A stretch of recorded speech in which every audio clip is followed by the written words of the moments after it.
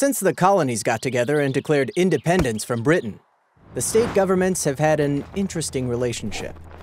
In fact, until the Constitution was agreed upon, there was a lot of fighting over just how much of this independence that these states had just fought for would have to be given up to the new federal government they were creating. The structure they came up with is 2-in-1, an overlapping system where each state had its own government, and the new country had one as well. Separate and apart from the state governments, we call that government the federal government. And by government, we mean all three branches, the executive, the legislative, and of course, the judicial, which are the court systems. So each state has its own laws and its own courts, and the federal government has its own laws and courts.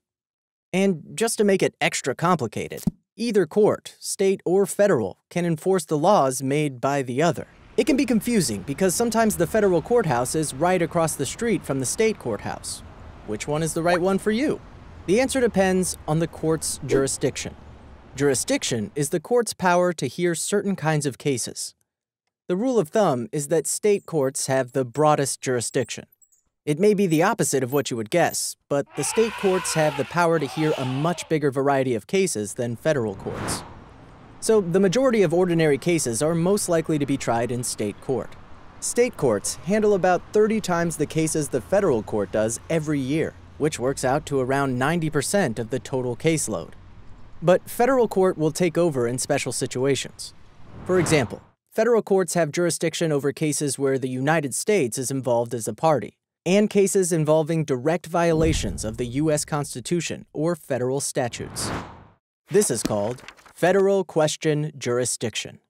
Federal courts can also hear cases between people from different states if it's for an amount over $75,000.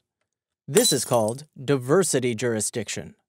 Federal jurisdiction also covers cases dealing with bankruptcy, patenting, copywriting, or maritime law. That's the ocean. However, if a state law violates a federal law or the Constitution, this can be argued in state court. But it's important to remember that federal and state court work side by side, and one is not superior to the other. Each recognizes the other's potential jurisdiction over a case. Whether you're going to court locally or dealing with the big guys, LegalU is there to help you prepare for it all.